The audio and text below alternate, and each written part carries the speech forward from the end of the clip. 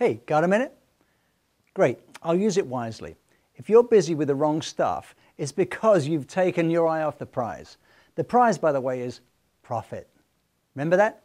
Sure, we want to grow our brands ethically and sustainably, treating our staff and customers the best we possibly can. But unless you're a charity, you're in it for profit. Even if you tell me that your staff are the most important thing in your business, profit enables you to reward and retain them. Without profit, nothing else happens. Are you with me? So look at your calendar or your diary on your desk. Pretty full, huh?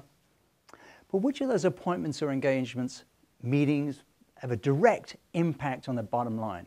If they don't have an impact on your bottom line, get rid of them. Spend the time focusing on your customers. I'm Jack Sims. I've spent 30 years being busy with the right things. I built America's largest marketing agency and I sold it to Wall Street. I know how valuable each moment is.